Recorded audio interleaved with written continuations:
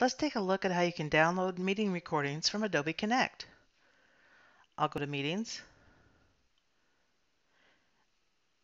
and select the meeting room that has my recordings. I'll select Recordings, and any recording that I want to download will be listed here. I'll select the meeting room recording that I want to download, and I'll go to Actions and select Make Offline.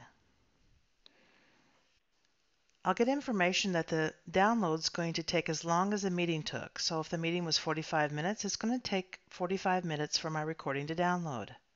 I'll select Next.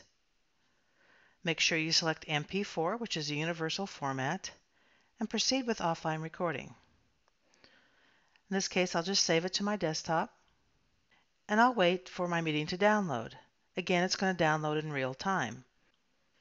When my movie file has been downloaded, I can see the output size of the movie, and there's my desktop location. Here's my finished mp4 movie file. I can save it on my computer, or I can even store it in Box and link to it if I want to.